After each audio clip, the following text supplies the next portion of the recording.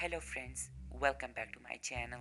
So this is going to be the second video of Halloween and I'm so much excited to be repainting all these creepy dolls for you guys.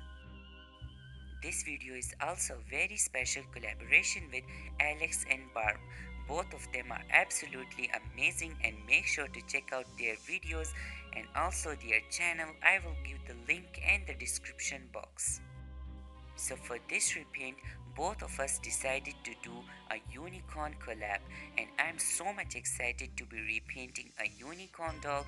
So make sure to check out their unicorn doll because she is absolutely gorgeous and she would be sending this doll to me and I can't wait to unbox my doll and to see my doll in person. So for my doll, I decided to do something very special which no one have never done before. So I think that I'm going to mix the theme of unicorn and also witch and convert her into a very beautiful witch unicorn. And I think that this idea is very unique and no one have never done this idea before. So if you are new to my channel, then please like, share and subscribe to my channel. Hit the bell button and now without further ado, let's jump on to our video. For this repaint video, I decided to use Monster High Ghoulia doll as a base because I just love her beautiful face mold and I think that she would be really perfect for this repaint. So as usual, I'm taking my sharp scissors and starting by removing the doll original factory hair. And after this, I'm softening the doll head using a hair dryer and now I'm just removing this from the body. And once the doll head is removed from the body, after this I'm taking a screwdriver to scrape off the gluey hair from the inside and using a sharp scissor I remove all of the icky gluey hair from the inside of the doll head to make it very nice and clean. And using my 100% pure acetone and a piece of tissue paper I remove the doll original factory paint. And now the doll face is all cleaned and we can finally move on to the doll face up. So I have already sealed the doll face up twice with my sealant. After this I'm taking my makeup brushes, soft pastels and watercolor pencil and starting repainting the doll face up.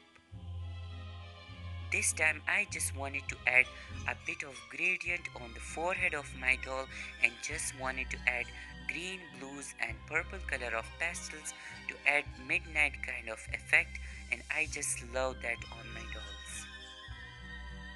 For the lip color I decided to go for blue because I think that it will really match with the rest of my design. And now taking my brown color of watercolor pencil and starting sketching the doll eyes. So now when I'm working on the doll face up, let's talk about something different. So when we both decided to repaint unicorn dolls for each other and take the theme of unicorn, I was really excited because I just love unicorns. They are very beautiful and it is one of my very favorite fantasy creature. And now when I'm working on the doll face up, let's talk about something different. So when we decided to work on a unicorn swap, I was really excited because I just love unicorns. But I decided to go for something very different and decided to make a very beautiful evil unicorn which people have never done before because I just love the things which I make which are unique and which make sense to me. So mixing the theme of witch and unicorn sound very interesting to me and I was really excited to be doing this doll and it's just fun. I just love to create different kind of things and I hope that you guys will also love her. Back to the face up. So make sure when you are working on your doll face up, please seal your doll face up whenever you are happy with the result. And now using a very tiny brush, I am starting filling the white of the doll eyes and also highlighting the doll brow bones. And now enjoy the process of the face up, and if I have to tell you something special, then I will be right back.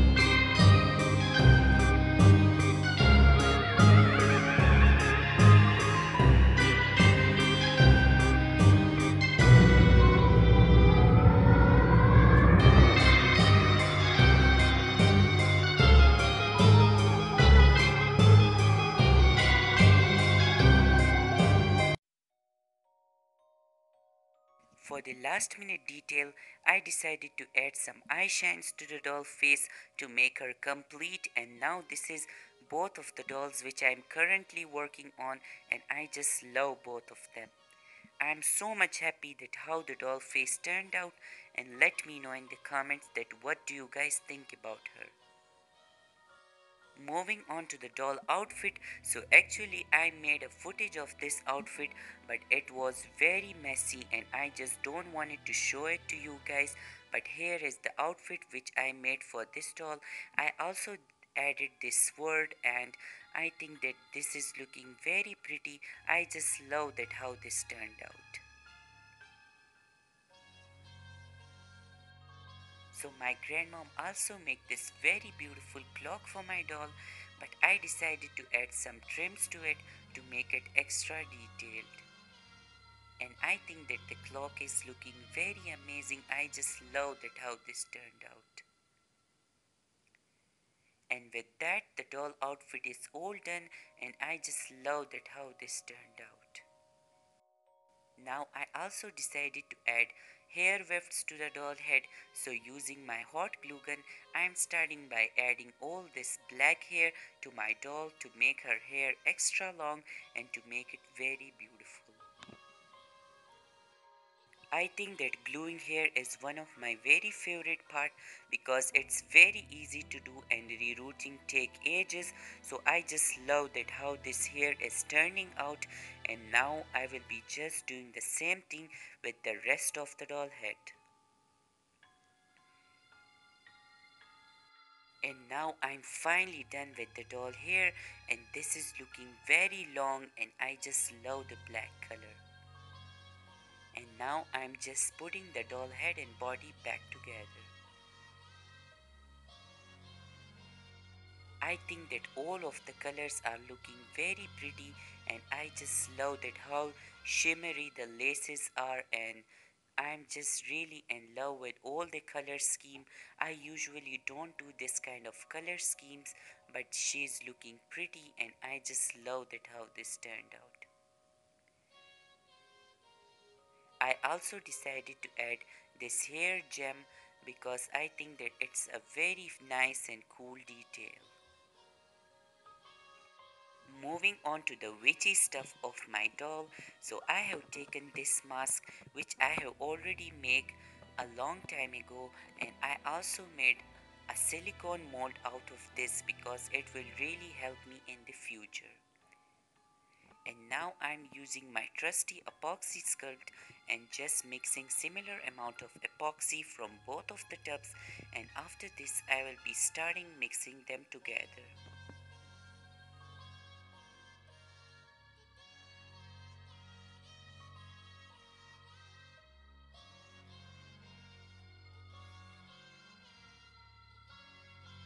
And once the epoxy is fully mixed, after this I'm just starting sculpting the doll horn.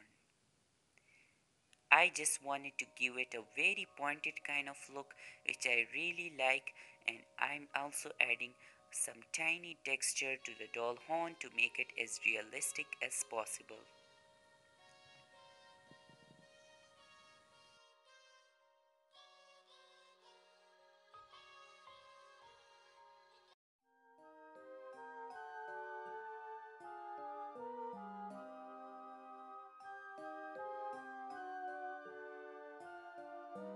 And once the horn is fully sculpted, after this I just take this for drying for about a few hours, and once it's fully cured, after this I'm just taking my sandpaper and starting sanding the horn because I just wanted to make it extra smooth and to make it as perfect as possible.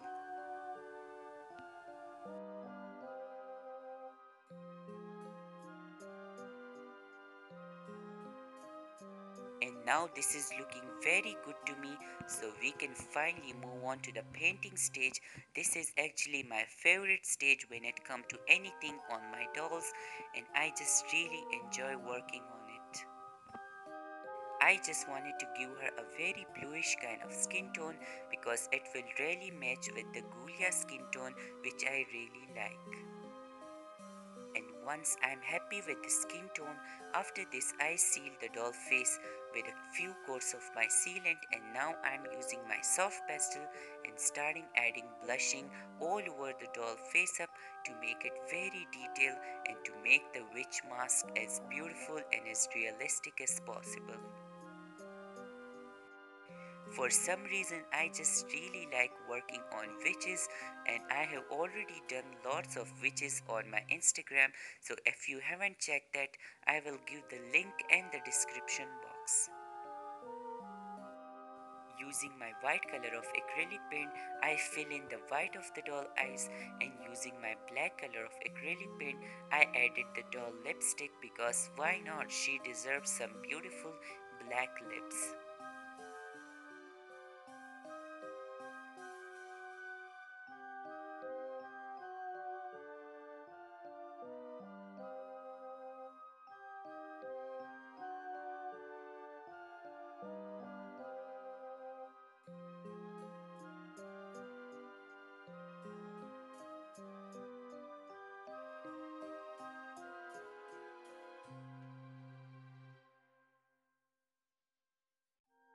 I sealed the doll face twice with my sealant to seal all the colors in place and to make it as realistic as possible.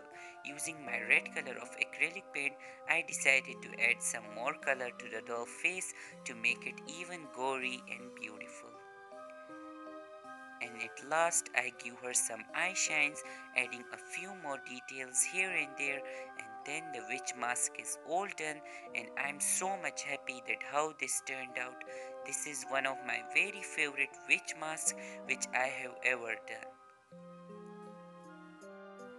Moving on to the witch broom, so I have decided to take this very old paintbrush and also this brown string kind of things which I found on my craft box, and I think that this is going to look very perfect for this witch broom. And once it's fully glued, after this I'm taking this blue kind of ribbon and just adding this to the broom. This is going to look very pretty and match with the rest of my design.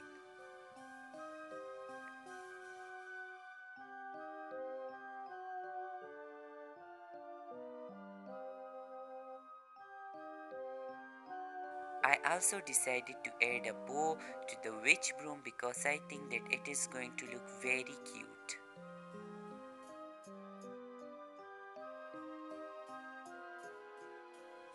And now this is looking very good to me, but I decided to paint the wood part using my black color of acrylic paint, and I think that it is a very good idea, and I also decided to add some metallic colors to the broom, and now this is all done, and I'm so much happy that how this turned out.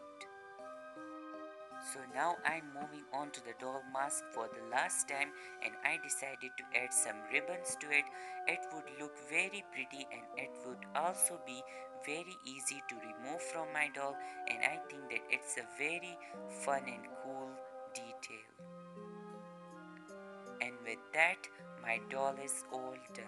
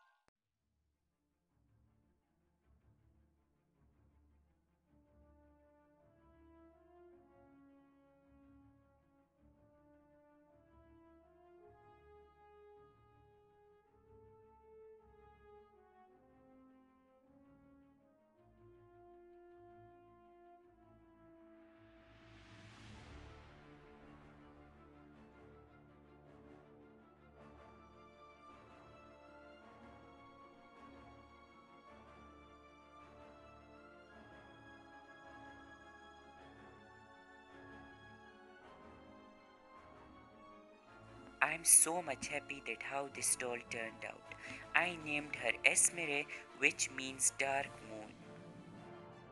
I usually don't name my doll, but I think that it's very fun to do, and I would be definitely naming all my dolls in the near future. And what do you guys think about my doll? What is your favorite thing about her? Please let me know in the comment section. And if you like this video, please don't forget to give it a thumbs up, like this video, share this video, and follow me on my Instagram. And I will see you guys very soon next week. Goodbye.